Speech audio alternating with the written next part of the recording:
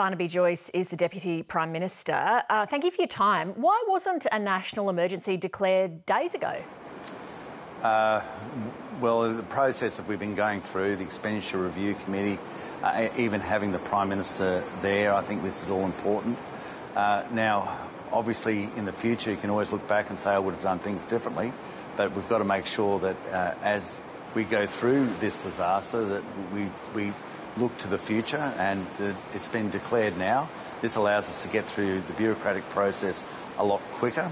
I do think at the start... Sorry, can I just interrupt? Sure. I mean, firstly, do you think people on the ground really care about whether the Prime Minister's there or not? And what you've said so far doesn't really answer why this couldn't have been declared a national emergency. It was obvious, surely, a couple of weeks ago that that's what it was. Well, I know the people on the ground would be incredibly upset. They'd be very angry. They'd be frightened. They'd be very apprehensive about the future. A national emergency, one of the biggest parts of it is to get through the bureaucratic process in a more efficient way. The resources, of course, have been going into these areas, but to get through the bureaucratic process, as the bureaucratic process becomes more pronounced in what we have to do as we go forward, then I think that it's going to assist us a lot from here. I grant that if people say, well, it should have happened last week, well, if we made that mistake, we made that mistake, and we're sorry for it. But to get through the role of government in a more efficient and expedient way, that process is now in place. But on this question of efficiency, the Royal Commission into the Black Saturday bushfires heard that as a result of what was learned from that disaster, Commonwealth emergency response in future would kick in before a disaster became more severe, and that there would be a more coherent, preemptive and expeditious mobilisation of federal resources. And that's not what happened here. We thought, like the payments in Cat A and Cat B, Category A and Category B payments, $1,000 for adults, $400 for children, that has been announced. The process of evacuation and assistance by the ADF, that was in place, making sure that we get issues such as transport corridors open up as quickly as possible. That is in place. Evacuation processes and getting people into hospitals as required in other areas.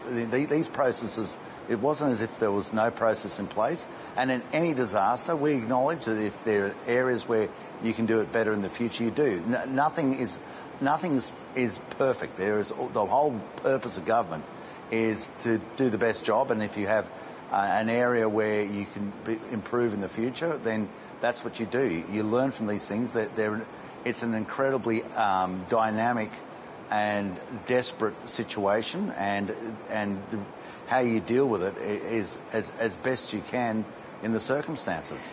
The Prime Minister's announced additional disaster relief payments. Residents of Ballina and Byron can't access them, and they're in a federal Labor seat, but people in the neighbouring National seat, which takes in Lismore, do get the extra. How do you figure that? Well, I don't think for one second there's some form of parochialism where payments are being withheld from places because of the way the electorate votes. I think, but how do you explain frank, I know the inference behind that, and it's wrong. We make sure we look after all Australians in equivalence form. Obviously, Lismore is, from media reports alone, has been an epicentre, not just for the area but for the nation in its effect.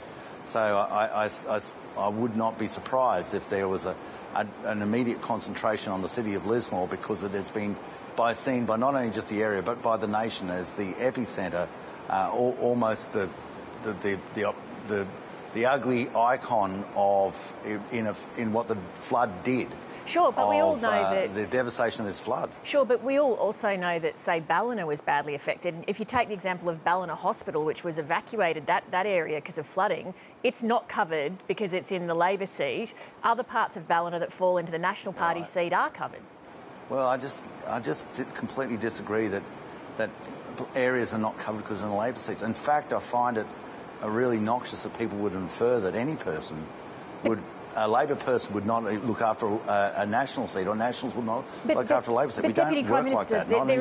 There is a track record, of course, of political parties giving grants to seats that they want to win or that they hold. So I'm sure you can understand my scepticism in asking the question. People don't die because of grants, and people are not homeless because of grants. This is an issue that rises way above that. And even on issues such as that, you're going through a grants hub. You're determining by policy. You might say policy is directed towards making sure you look after certain regional areas, which naturally enough is in national areas. But this has got nothing to do with that. This is about an emergency, and we don't go through and say we'll save this person's life, but not that person's life. We don't go to the beach and say we're only going to save the lives of people who we think vote for us. And just the suggestion that we would do something like that is, to be quite frank, it's offensive because it's so wrong. You mentioned it's an emergency. How is it that Australia keeps having these epic national disasters? And it is the same story every time. The scale of it's colossal, and we don't seem to have improved mitigation and prevention, and the response is lacking. Well, mitigation issues, and I have some knowledge of this, having lived in St George, where floods were also a devastating occurrence, not to the violence and size that we saw in Lismore, but floods nonetheless. Mitigation also can turn into a highly politicised issue. If you put in a levee bank, you're going to have the people inside the levee bank and the people outside the levee bank. And you're going to get massive pressure from the people outside the levee bank, because not only are they vulnerable to the floods, in fact, it exacerbates the situation because it pushes water into the area. You can have dams upstream. They can certainly, a regulated flow, a dam upstream will certainly assist in taking centimetres off the flood, and sometimes if you do it properly, maybe a metre off the flood if you have a massive dam and are able to catch the water. But that on environmental issues, people get very upset with the suggestion about dams. There are so many things you can do, but nothing comes without consequences, and that is ultimately it's regulating a river that gives you the best protection, but that can stir up people's environmental vein in what they say they won't accept. Deputy Prime Minister, thanks for your time. You're welcome, Leigh. Hi, I'm Leigh Sales. Thanks for watching this story. If you'd like to watch more of 7:30's stories, they are on the left of your screen. And tap on the button below to subscribe and get the latest from ABC News.